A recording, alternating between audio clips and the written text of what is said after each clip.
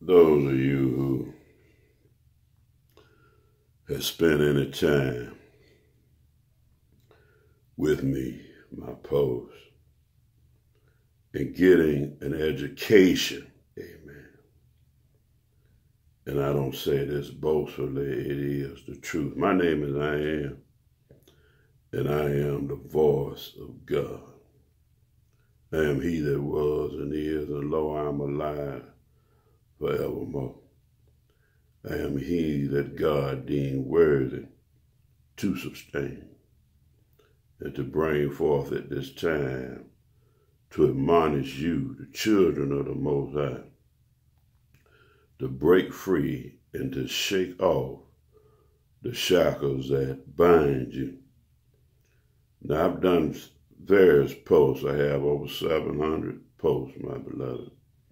And all of them are beneficial to those of you who overstand, who have your eyes open. All three of your eyes. Those of you who have your heart in a fertile condition so that you may receive truth.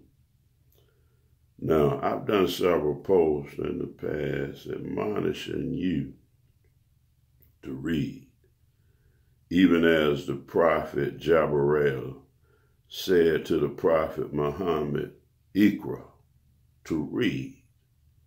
And just exactly what is it that he should read? Beloved, we perish for a lack of knowledge. We perish, beloved, because of gross ignorance.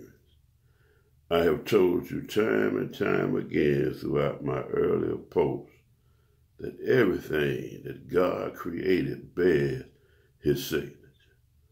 We have just forgotten how to read. Now, what is it necessary for us to read? Why was it so important to separate you from your culture, from your knowledge, from your gnosis? You see, beloved, because a brother who is in possession of knowledge of self is all powerful. Did you hear what I said?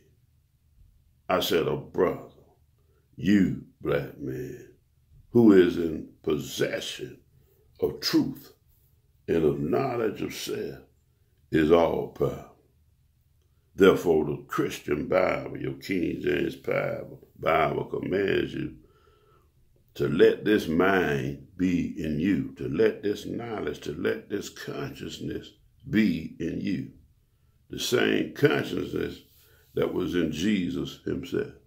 The same consciousness that is within all the children of the Most High, who thought it not robbery to be equal to God. So your problem is, brothers, that you keep sitting on the power. You keep sitting on the truth, waiting for some spook God, amen, to do the work rather than you. The Bible declares that faith is shown by action. Therefore, faith without works is dead. And we walk around, us Christians walk around with necklaces saying, what would Jesus do? This is what cripples you, my beloved. God is waiting on you. He gave you dominion over the works of his hand. But the problem is you have forgotten how to read. Now, if everything that God created bears his signature, if you know what I'm saying to you is true, then read. Look at the bird in the air. Look at the stone upon the ground. Look at the vast oceans that exist and rivers upon the planet. Look at the mighty sun up in the sky. Feel the wind that blows against your body and fills your lungs with sustaining oxygen and air. Read, my beloved.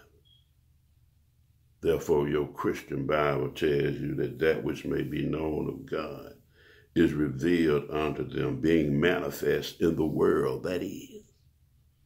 And that's paraphrased, but it's absolutely true. You, beloved, you, Muhammad, you who are the praise of God, you who are the sheep of his pasture, more precious to him than many sparrows. Even the lily of the field is not arrayed such as thee when you are in your right mind. Why was it so important to crush you mentally, black man?